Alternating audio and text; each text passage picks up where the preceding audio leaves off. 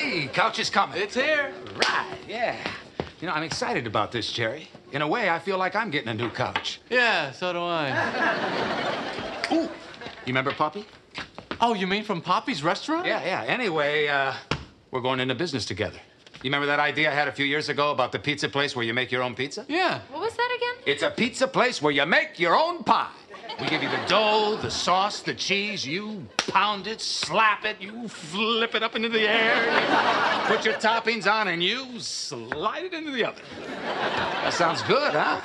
Ooh, I can't wait to get me a fella and make my own pie. What made you resurrect that old idea? Well, I happened to be eating at Poppie's when I told him the old idea, and his eyes just lit up. You know, he wants to back it. I heard Poppie's was good. Let's go.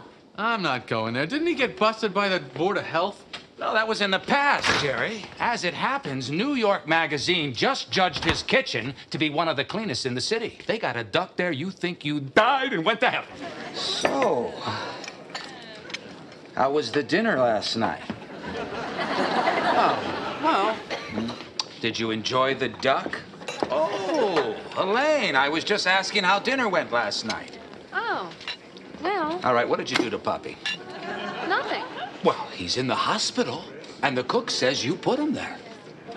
What's wrong with him? I don't know.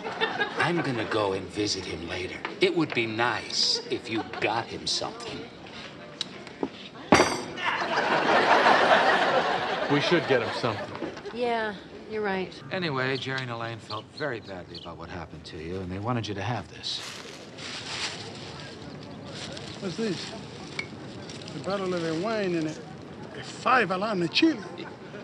They're trying to kill a puppy? Why? Well, don't they know I have a gastrointestinal disorder? If I would have had any of this, I would have died. And the puppies are no good to anyone. This is a sick joke on a puppy. How could you be friends with those two? Well, we're not very close. They owe me for those ducks. They're flown in from Newfoundland. Well, they got good ducks there. Oh, very good ducks.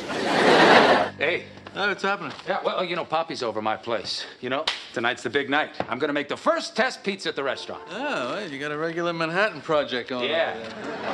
Anyway, you know, he's about to leave. He wants a duck bunny. Oh, okay. Hi, Poppie. Hello. I'm sorry about the gift. I didn't know about your condition. Oh, that's fine. If you just give me my duck money, I'll be on my way. Okay. I'll get it.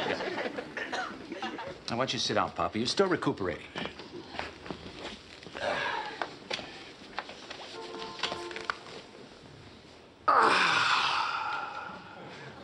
Well, you tired, Poppie? No. Hey, Poppie. You really think people want to make their own pizza?